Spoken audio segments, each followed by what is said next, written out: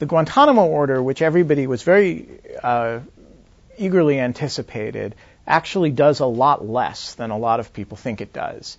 People think, that it's going to create this system in which we're going to depopulate Guantanamo within a year and send everybody home or charge them with a crime, right? The order actually doesn't say that. What the order actually says is we're going to close Guantanamo a year from now, and in the meantime, we're going to study each case of the just under 250 people who remain there. We're going to see who we can release. We're going to see who we can prosecute and in what forum we can prosecute them. And if anybody's left at the end, we're going to hold them somewhere other than Guantanamo.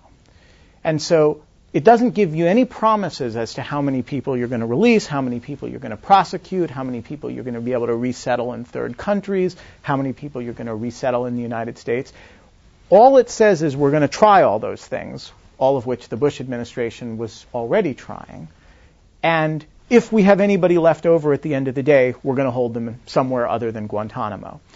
It also sets up a task force to study the longer-term problem of what our detention policies should be.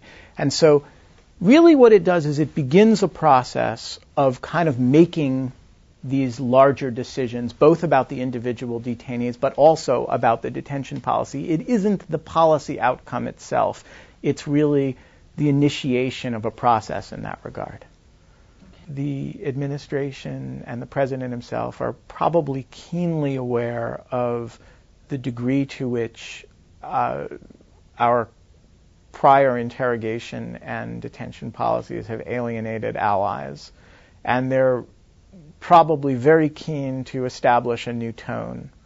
One of the challenges in closing Guantanamo is going to be to get European countries to resettle and agree to accept people who are currently detained there.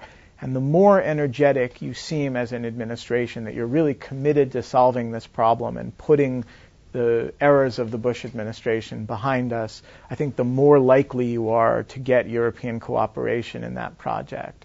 And so I think there's several reasons, and they all kind of push in the same direction, that it's a matter of urgency for them, at least to get the process started.